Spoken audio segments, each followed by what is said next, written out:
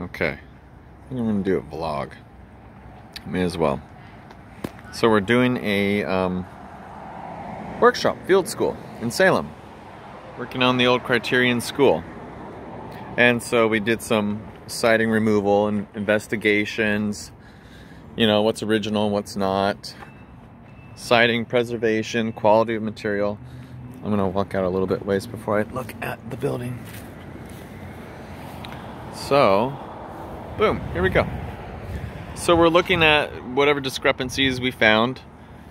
A fascinating one was that there was a lot of wheat berry and all of that it seems like some sort of squirrel planted in, and I filled as much of the garbage bag as I can, and I think it was over 30 pounds. It kept flowing. We have video of it. It was really cool.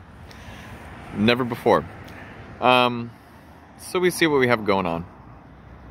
We'll put the siding back up after lunch. Get this wall finished off. So we're at the State Fairgrounds in Salem, Oregon. I am co-teaching with Ryan Prohaska with Clatsop Community College's Historic Preservation Program. So, I absolutely love it. Absolutely love it. And I restored the windows on this place 4 years ago, I guess. Like a year before COVID. Anyway, so we're all having lunch break. We have to make new drip siding because that's caused a lot of deterioration.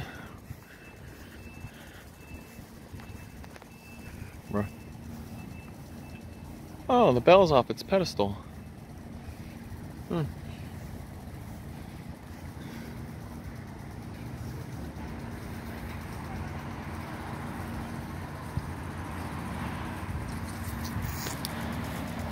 It's the van. And the gardens, display gardens for the State Fairgrounds. Tell you what, just for giggles, let's go this way. I'll show you a little bit of the area. So this is about the time of year of teaching. From now through fall. So I know I will be in Methow Valley. So I'm going to do some work with or volunteer at Schaefer. I look forward to that trip very much. We'll be there for a couple weeks, kind of bopping around the valley. And then there's the poultry building, and so just some of the landscape. Some of the buildings, the structures. This is what the Oregon State Fairground looks like. You know, it goes back a ways, big, large buildings. So. And what I like about the oak grove across the street is that that's how a lot of the native, or the peoples before white colonists, they had these orchards of oak trees that were pretty well cared for. And they would be able to harvest the acorns. And that's very close to what it probably would have looked like. I just find it fascinating. The horticulturalistic work specific to the area. Alright, so there you go.